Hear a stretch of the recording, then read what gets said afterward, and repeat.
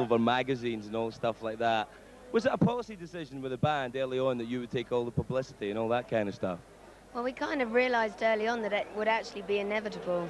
Do you? It isn't even a female thing. It just happens to all lead singers, but maybe more because of the nature of my personality. I don't know, yeah. You really don't think it's a female thing? Like if you were a fat geezer with a beard singing in front of a transmission van, would it make any difference, do you think? Well, if the fat geezer with a beard was really stunning and charismatic, then probably it would be all right. I read somewhere that you say you're kind of like a role model for young girl people. Is that right? Did I read the wrong thing?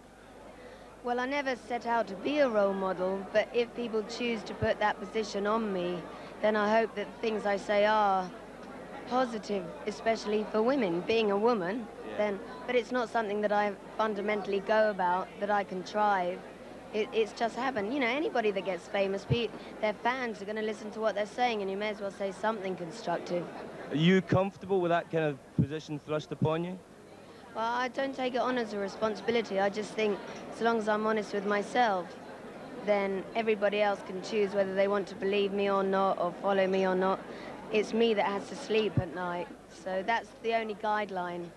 What's the situation you find yourself, you know, you get asked a lot at the time about your sexuality and about you and about what you think and all that. As a musician, does that annoy you?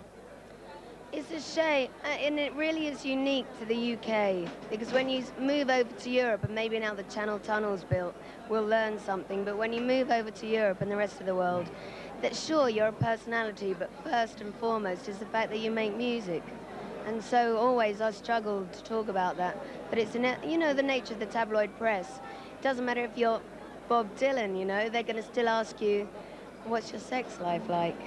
Yes, indeed. And we won't be asking you that tonight, but we will be asking Dave Fanning what's next.